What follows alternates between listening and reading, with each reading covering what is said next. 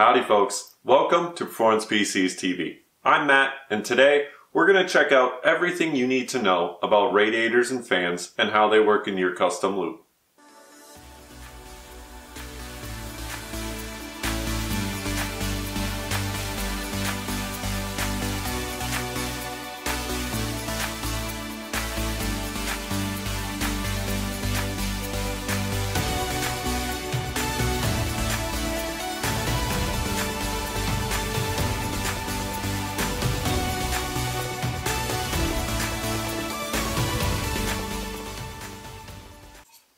First up, we've got radiators. Now, there's a few things you want to check out first. Mainly, their overall size. You're going to mostly see 120 and 140 millimeter base radiators. This one right here will fit a 120 base fan, so that is why be a 120 base radiator. In total, it fits 3, making it a 360. Now this one fits 140 mil fans, and since it would fit 2 of them, it would be a 280 millimeter radiator. Now you might also notice that these two have different port locations. This one you would call a U-flow radiator, as it has both of the ports on one end, and the coolant flow will go from one side all the way back around to the other.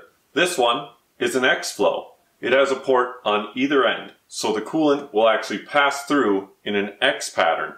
Now, beyond their overall shape and size, obviously, there really isn't too much different about an X-flow versus a U-flow. An X-flow, you'll find that the port locations might be better off for a top-mounted radiator, as it'll bring one port on either end of your build.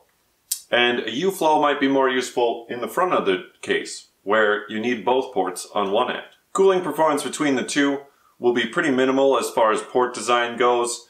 There's been many tests that show X-flows usually perform within about a degree or two of a U-flow. Now, as I mentioned, with the U-flow, both ports are going to be on one end, much like you'll see your AIO liquid cooling loops, and there has been a lot of debate whether or not you should have the ports down or the ports up.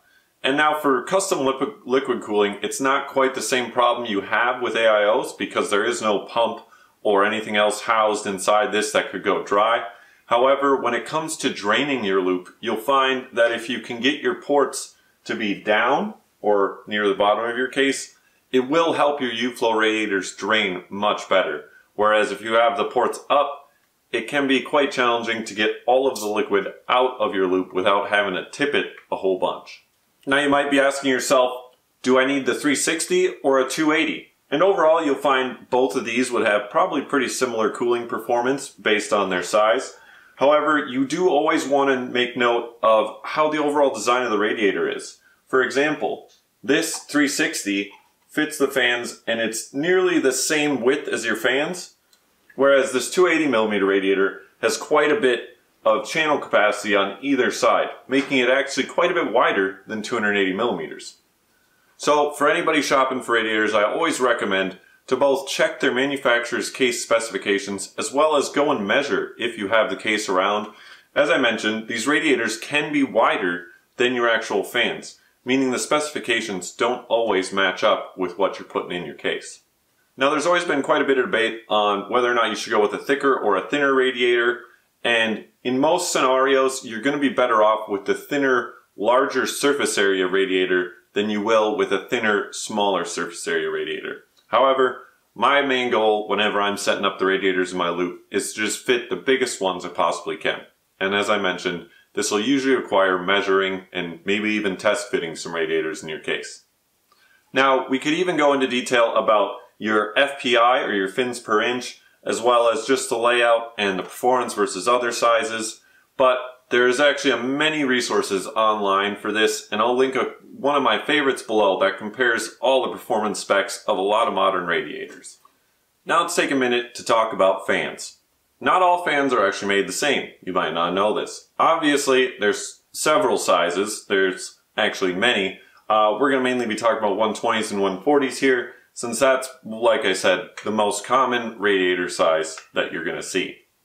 Now, beyond their overall size, you're going to notice that some have different blade designs. Here on my left, the CK Vardar has more of the scythe style blade design, where you can see it has more blades and they're skinnier.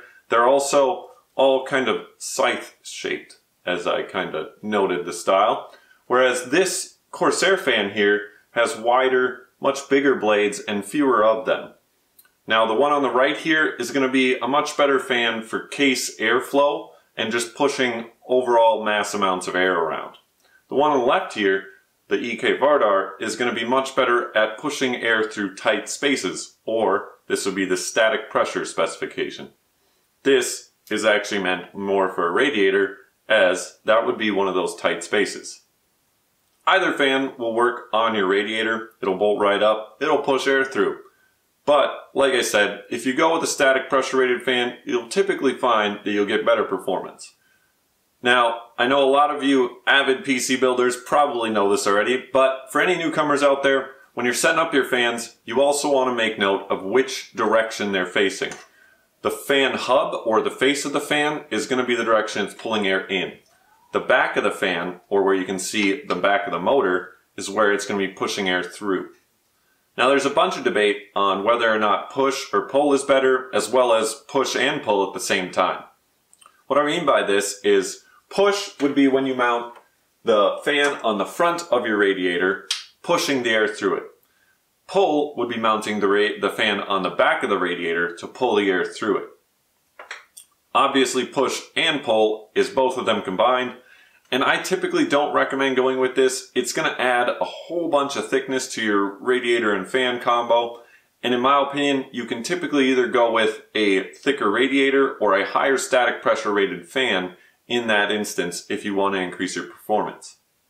Now, if you've never actually installed fans on radiators or radiators in cases, this part may be a bit confusing, because typically you just use your regular case fan screws to bolt your fans into your case, and that always works. When it comes to radiators and fans though, you're going to have to bolt your fans to your radiator, and sometimes you have a panel in between there somewhere, or some way, shape, or form you're going to need to get that radiator mounted in your case. Now, in order to do that, you have to keep in mind the thread specifications of your radiator. Now, your fan, since it just has through holes, can take a multitude of different screws. However, your radiator has a specific thread that it requires. If you use a different thread, you're going to risk stripping your threads on your radiator. Off the top of my head, I know EK uses 632, whereas Hardware Labs over here uses M4, and you'll often find a bunch of radiators using M3. I believe that's what Alpha Cool uses. So make sure you check your manufacturer specifications, although your radiator is more likely going to come with the screws you need.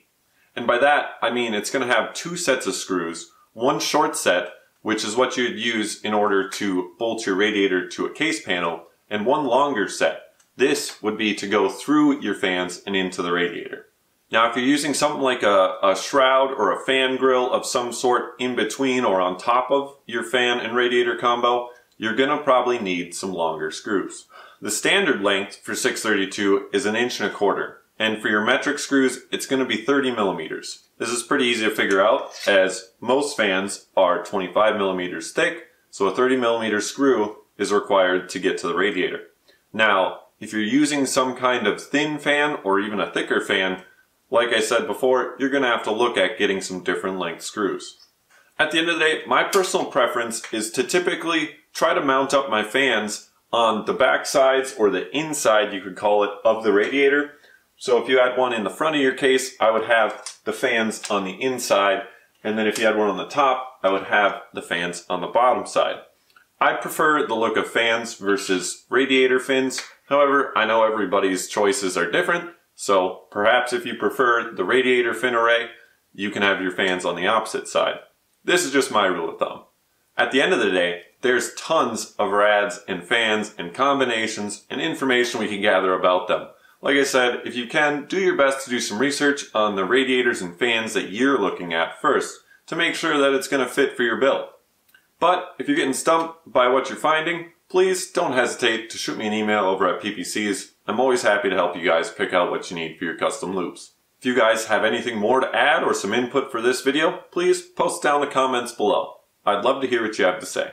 Otherwise, I hope you all enjoyed this video. If you did, hit that like button. If you want to see more, please consider subscribing. But I hope you all have a great day and happy water cooling.